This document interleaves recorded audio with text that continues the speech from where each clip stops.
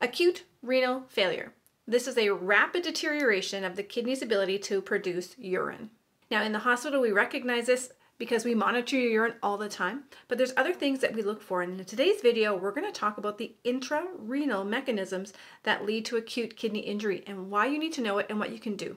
This is Tammy with NurseMinder, and we are in a series right now on kidney functioning and diseases to watch for in the hospital. So if you are a nurse or a nursing student or a healthcare provider responsible for monitoring urine output and patients' blood work, this video is for you. Now, before we dive into the causes of intrarenal kidney injury, let's just take a moment and go back and look at the anatomy quickly of the nephron, which is the working horse of the kidney, because that is where we're going to be focusing our attention today. Now, inside the kidney are a million workhorses, and they're called nephrons. So imagine your blood flow is coming into this circular capsule, and we call this Bowmans Capsule, and the blood comes in, and there's this sac inside, and it's called the glomerulus. And it's got this intricate weave of vessels where the blood is traveling through. It's like a maze. And then it comes out the other side. So the blood coming in is coming from the heart, and it gets filtered in here, and then it comes out and the blood is going to return to the heart. Now what's happening inside this capsule called the glomerulus is that the urine is being formed. And so fluids are being taken out of the vessels, electrolytes are being taken out of the vessels, glucose, toxins, and its most immediate places to go from this Bowmans capsule. Once the urine is formed, it starts its journey through the proximal tubule. And that's where we're going to pick up our lesson today. All right, so briefly here, let's just look at this on the board. What I just explained is that Bowmans capsule, the afferent arteriole, AF, brings blood into the glomerulus, this maze of vessels. Efferent, EF, arteriole, takes blood away back to the heart. Inside Bowmans capsule and all along the proximal tube are what we call tubular epithelial cells. And this is the functional piece of the tube that helps to move fluids in and out. Now there are three main causes of intrarenal failure. One is ischemia, so we have decreased oxygen related to pre-renal failure. So as I said, go watch that video. We also have toxins, and then we have obstruction. So let's look at these a little bit more closely. The blood flow that we talked about earlier coming into Bowmans capsule, well, there is also blood flow that supplies the tube and the capsule itself. So this blood flow, if it's decreased, then those cells that are reliant, the cells that line Bowmans capsule and the tubule, are reliant on oxygen and glucose and electrolytes to do their job. If it's caught early enough, as in pre-renal failure, we can restore functioning. If it's prolonged and we don't notice it, and those cells, they're ischemic, they're going to not be able to function properly, much like us. When we're hangry, if we don't eat right away, our functioning kind of just fades away, right? And so if we go prolonged without food and nutrition and hydration, we're going to die. Same thing as these cells. Then they're not able to function normally, which part of their role is to help restore balance of fluid and electrolytes as the urine continues down through this pathway. So when it comes to ischemia, there are several conditions you can think about when you're nursing that may put your patient at risk. Are they a burns patient? Have they had extensive surgery?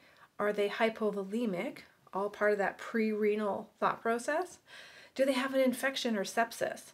Anything that might be taking oxygen and nutrients out of the blood before it gets to the kidney, which would result in the kidney getting less. Now, the second category is toxins, and toxins can also impact the way the cell functions. Toxin can cause damage to the tube itself so that there's leaking, and toxins can create it such that these epithelial cells are shedding inwards and cause an obstruction.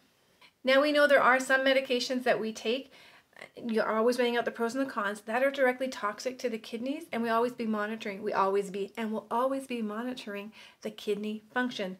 But specifically, toxins that come to mind are cancer, chemotherapy drugs.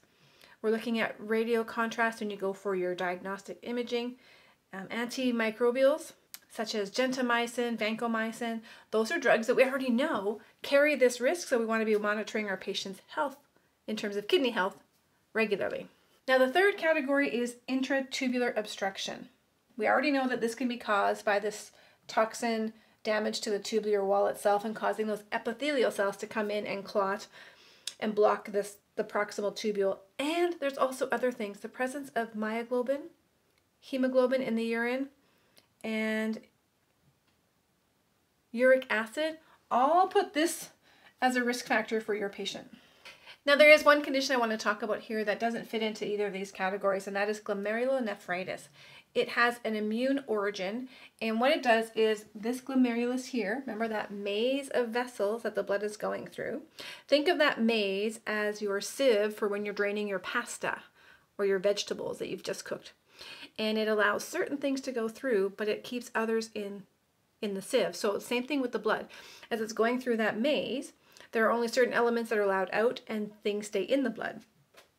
Glomerulonephritis actually changes that ability. We call it permeability, and it widens those holes, and more things will creep through things that shouldn't be in the urine. So you're going to notice that in your urinalysis. So the things that are going to creep through that shouldn't be are proteins and blood. And so that's when you start to see blood in the urine, and your urinalysis will show there's protein. So proteinuria and hematuria. So this is what makes watching urine output so incredibly important, and doing your urinalysis and looking at the lab and the data to see just what's going on with my patient, because the treatment is going to be specific to the cause. Now in this case, in intrarenal failure, the causes are multiple, so perhaps this is going to be some supportive, like we may be removing medications that are causing the injury. We may be increasing fluids and oxygen and giving electrolytes to replace what's missing. It could be removing this obstruction, and it could be up to dialysis and kidney replacement. So critical stuff for nurses to know. Thanks for watching. My name is Tammy. This is NurseMinder. Be sure to subscribe below and share this with your other nursing pals. And if you have anything to add, drop it in the comments below. I love your questions, I love your comments, and I love it when people extend our learning through the discussion. Until next time, make it a great day. And hey, don't forget to get your t-shirt. They're available here on the channel.